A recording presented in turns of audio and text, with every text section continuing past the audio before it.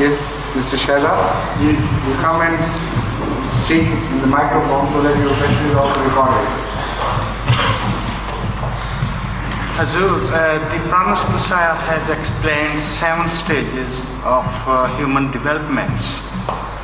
And then Hazoor has compared those 7 stages to the 7 stages of human spiritual development as well.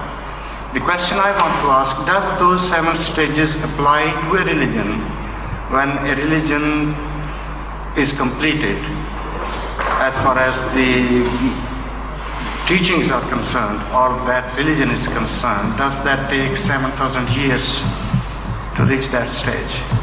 This question of 7,000 years is extending the thing too far, in fact. When you talk about a period of 7,000 years or 7 days or 7 nights, there are religious terminologies indicating a certain period with fixed developmental periods within, and it's meant only that. So you don't translate them into human countings and human years, because they are different things altogether.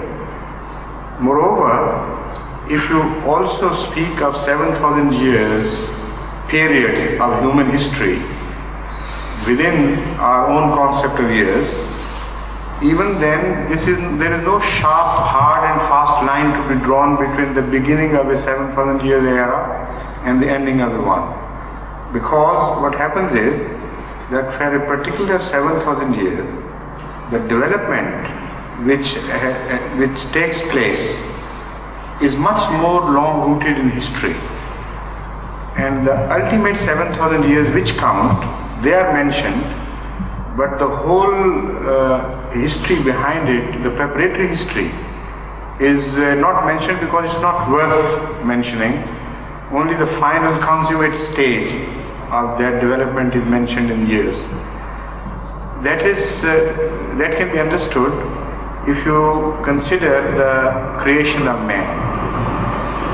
Man was created, to the best of human knowledge, as a Homo sapien. He was created about a few 100,000 years ago. That is the maximum they can go back. While all that took for the preparation of man was so large in comparison to the creation of man itself, that the age of this world and its development is 4.5 billion or thereabout. 4.5 billion years. So the scientists compare it, those who know mathematics, in the form of 24-hour watch. They say, suppose this 4.5 billion period is concentrated into 24 hours, then the creation of man would be placed somewhere in the last second of the 24 hours. That is the comparison. So all that is important is man, not the period behind, because that period was created only for the creation of this ultimate purpose of creation, that is man. So that which was most important took the shortest period.